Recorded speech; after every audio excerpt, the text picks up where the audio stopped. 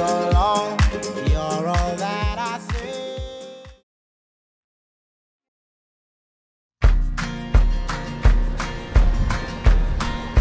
see. In this episode, we've just arrived into Newport, Rhode Island after our passage from Nova Scotia.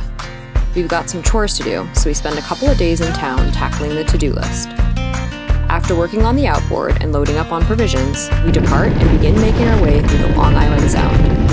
We're back in our home waters now, where we sailed Calico Skies for a decade before taking off.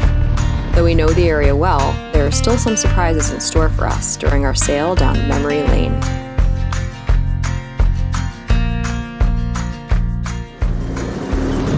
Not every day you have a massive pirate ship going by Anchorage. It's coming at me. It's so fun to be in Newport because it's boat mayhem, and coming from Canada, where the closest town to us, there's a population of 700 people. You know, there's definitely like more boats in this harbor than we saw people in Canada for the whole summer, for sure. Yeah, it's culture shock. What you got there, hun? Got our new Bergy. Our other one was pretty destroyed. They don't last so long in the sun. And our radar reflector is clinking around. You want to tell people what both those things are? Ocean Cruising Club. It's basically like a virtual yacht club. The only way we find each other is through the flags, and the only way to the sole qualification for the club is to complete a 1,000-mile non-stop sail or motor in a boat under 70 feet. And yeah, we're both members, and you fly the flag in harbors, and you find other members that way. And they always have interesting stories and adventures for us. And there's also a network of port officers all around the world. So if you need some local support or rides or where to get parts and stuff like that, they have port officers in many locations that help you with local intel. The radar reflector enhances our signature on other people's radars. So even though we have AIS, you know, some people aren't able to receive AIS signals, so this allows ships and fishing boats and things to see us better. AIS stands for Automated Identification System and is a way for boats to see each other electronically. It provides basic information on a vessel and is primarily used for collision avoidance. Not all boats have this technology though, so that's where having a radar reflector comes in. Although not all boats have radar either, which is why it's important to keep a visual lookout. Because we don't have any metal on board a sailboat, our engine's relatively small, so this thing angles the radar waves back to the ship and makes our profile bigger.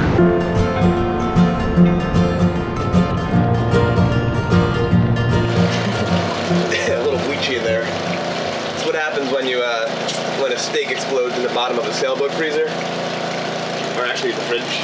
Everything has to come out, and you have to clean the whole bottom. It's like a full body.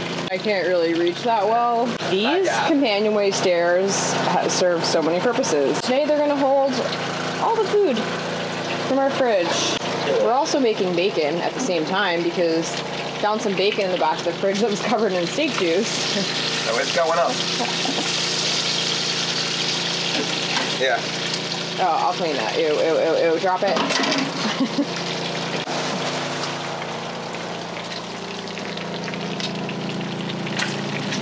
How deep it is. I can't even like reach the bottom.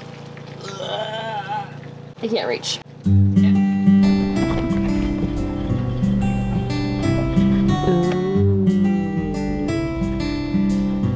And as you can see, the fridge is kind of empty, so it is definitely time to fill it back up, and that's what we're going to do today.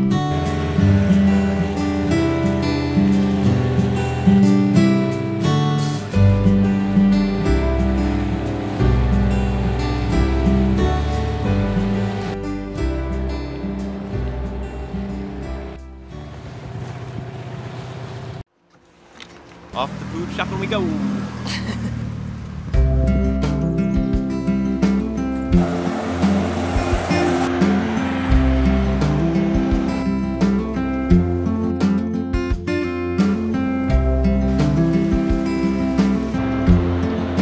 So this is what happens when you've been out of the country for a while and you go a little crazy. Yeah, that was a little bit overwhelming. My PBR.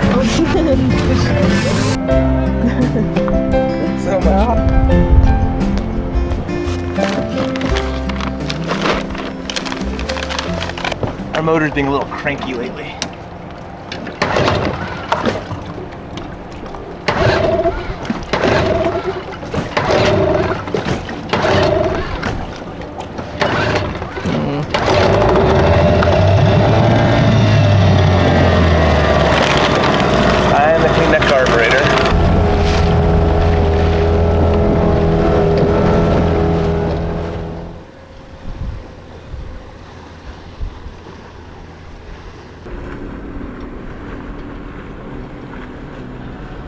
This is insane.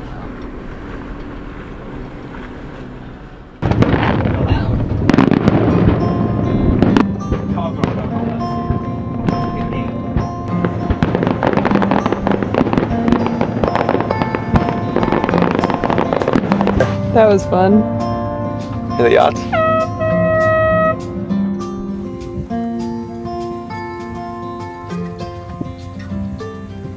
This fog right now is so crazy. Yeah, it keeps going in and out, like whiteout conditions almost, and then it just blows away. But it's like kind of sunny above us. It's really strange. Yeah, like over here. Like those cruise ships are totally obscured.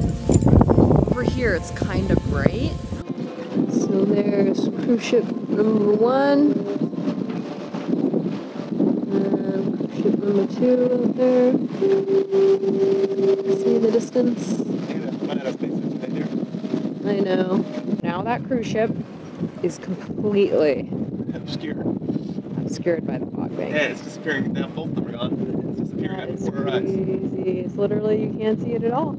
Just gone. I'm gonna zoom in more. Imagine you're in a harbor just trying cruise ship and you couldn't see that. I know, and there's like this race happening over here. You guys can see that in the background. See all those boats racing? So that's happening. And then this freaking cruise ship. One coming in, one going out. Neither one easily visible. And I'm really happy we're on anchor. We're coming around right now. What's happening there, honey? So we're about to go to town. But that seems like it's not happening this motor. Let's start. So close. Come on, Tiki. I don't think much to do. I gotta clean up the carb, I guess. I mean, to be fair, this is a known. Yeah, it's been running a little rough the last 2 days. It's a known issue. Never a good time to take your dinghy out of service, though. It's a problem here. Especially not when it's foggy like this, because I think it's beautiful, and I would love to go down to the wharf downtown and do some filming, but our car isn't running, Other plans for us. so can't do that. Time to take the motor apart. What are you gonna do to it exactly? I'm gonna take the carb off, and we're gonna try to soak that. This is the air box here, and the carburetor lives inside here. So I'm going to open it up. There's 2 long bolts that hold the air box and carburetor together. So I'm removing those. Here's the carburetor. This is the choke valve. Still some fuel inside there, as you can see. This is the fuel pump here. So basically when I removed this from the motor, I attached a little arm here. I popped this arm out, and I removed the clamp for the fuel line going to the fuel pump and carburetor. Here is this is the float. I have to remove the float. Get the carb jets. Now this pops off.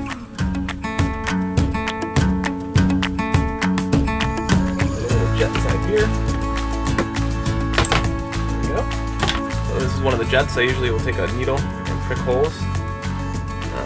It's a little oily and dirty, so I'm going to soak the jet here in a little bit of carb cleaner. I just fill up the lid and let it sit there for a little bit to help break up some of the gunk. The other jet I finally figured out is not this. It's inside here. So this is the low speed jet. Tiny. I'm going to soak him as well in the same place. And then I'm going to take a needle and clean out each of the little holes. That's the little pinholes that let the fuel flow through. If there's any little gunk in any of these holes, it's going to stop the whole motor. Hopefully this is fixed. We'll see, otherwise it's back to the drawing board. I'm going to go reinstall this in the motor now though.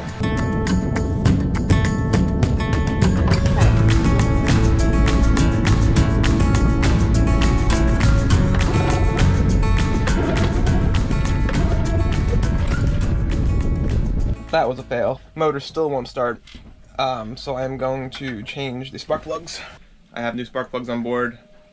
First you have to gap them. Gap meaning this little distance between the electrode and this metal thing. It's supposed to be gapped 1 millimeter. So I have this little gap wrench.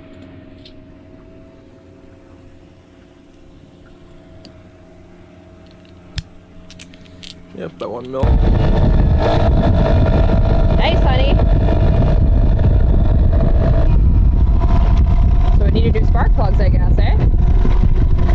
There's only one way to know for sure, so next Bill's got to take Tiki for a test run. Fail. Oh, honey. Just died?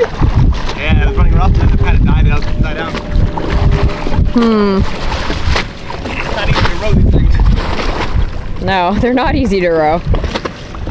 I've been there. It's almost acting like, is the air getting in somewhere? I don't know. It's running, it was idling fine, and then it was jinxing. So it's 7 a.m. and our time in Newport is officially over. We've woken up to pretty cold temperatures, and it's making the early morning situation with potential sailing upwind a little less easy to deal with. You ready for this? Yeah. It's cold. I'm trying to hang out by the heater, but Time has come. Let's do this thing. Woo-wee! That was a bit of a workout for the morning. Just think, you'll have a windlass soon enough. Yeah, that'll be nice. Very nice.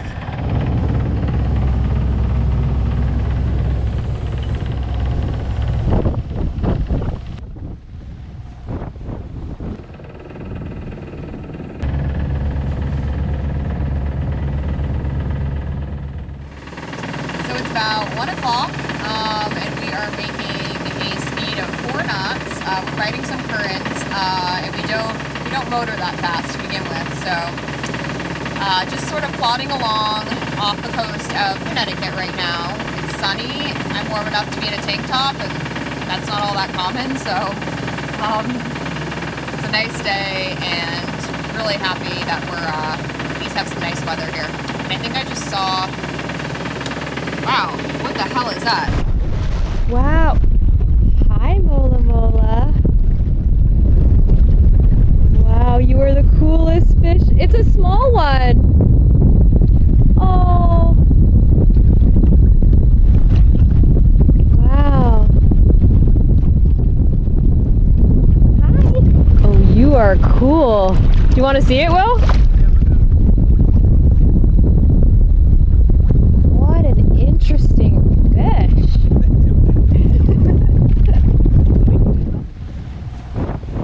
Scared the crap out of me. What are you doing up here? What are you doing? Take a view. No ball. What are you doing? Ball in the water.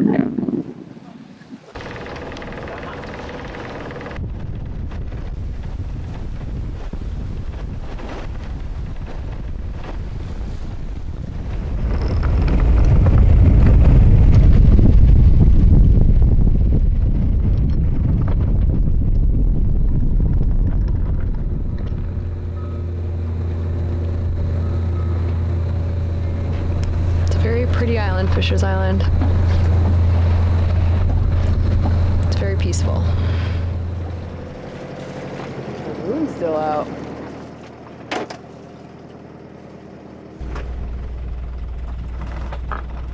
Last night we anchored at Fisher's Island, having come from Newport.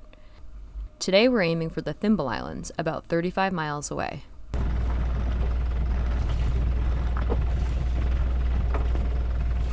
I can't see you through the Dodger. The Dodger's all smoky. Yep. Hey. I'll back out of here. Okay. Can't see anything. That's why I was awkwardly standing, because the Dodger's completely fogged over. Which I don't think has ever happened before. Craziness. How was that anchor job? Seemed okay. Yeah. Tough one? No, it hurt a little. Oh, I forgot about that. See in between us islands? Wow.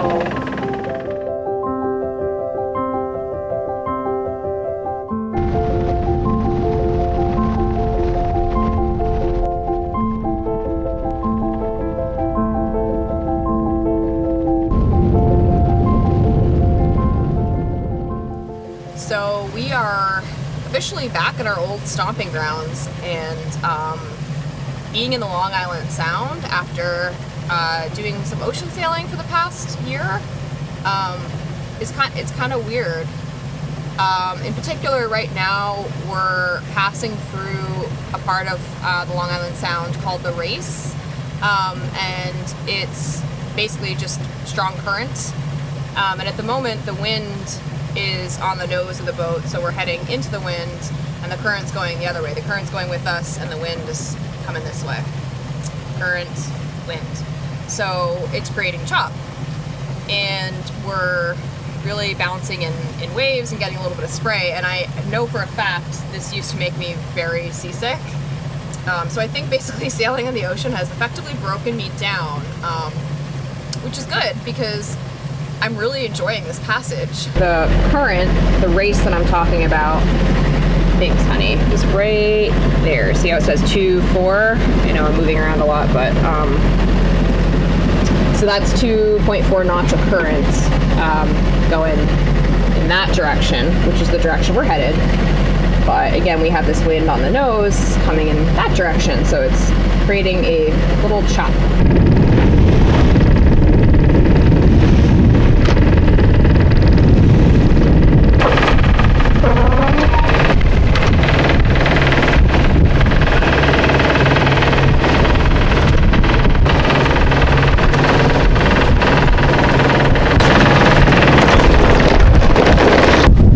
Trying to get to the Connecticut side of Long Island Sound, but we can't sail in that direction directly because the wind is on the nose. And because the current started to cause a problem for us, because the wind picked up and then the waves picked up and then we really weren't making any progress motoring, decided to sail towards Long Island, which is the other side. And then we're going to tack around and sail back to Connecticut, because one thing we do have going for us today is we got up really early and we left at 6, so even though we're going to be sailing a lot more miles, we're hoping to still kind of get close to where we wanted to be. Nice. Gotta do what you gotta do.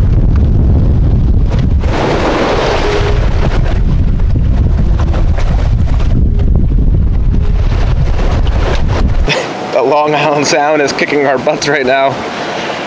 I don't know what's going on, but this is not a comfortable sea right now. I take back what I said earlier. They take it all back. Mercy. Oh man, they always say sailing to a schedule is like one of the worst things you could do, and I'm believing it right now. We would not normally put ourselves out in foul current, 20 knots of wind, pounding our way up the Sound, but we don't really have much of a choice because we have engagements on shore and trying to make it down to the Annapolis Boat Show. But yeah, 4 more hours of this, waves breaking over and steep, confused seas. We're about to get rained on. The seas were angry that day, my friend. No, the sky is darkening. It's going to rain on us soon, so we've been trying to get to these Thimble Islands for years. We hear that it's difficult to anchor. There's some current issues, but I don't know. It's the only place that's really right off the Sound here, and yeah, might as well explore what it's all about. And it's only 3 o'clock. It's only 3 o'clock. So pretty early in the day. We can start up again tomorrow. Yeah, we'll do the early tide again tomorrow. I'd like to think that it couldn't possibly be worse tomorrow than it was today.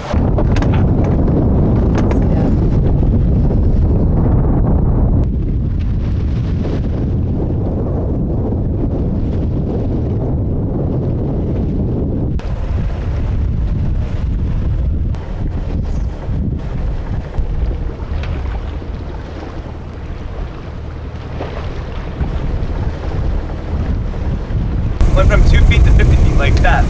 It's terrifying.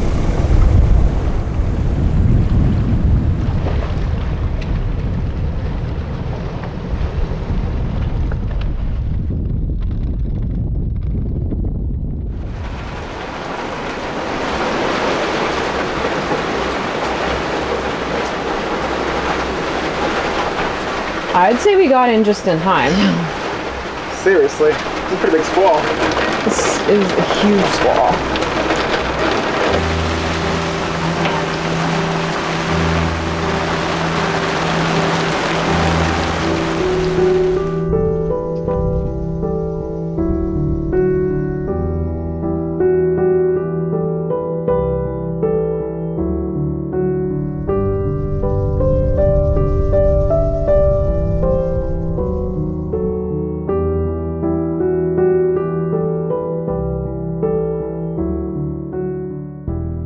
Hey guys, so you may have noticed that we didn't resolve the dinghy motor issue in this episode.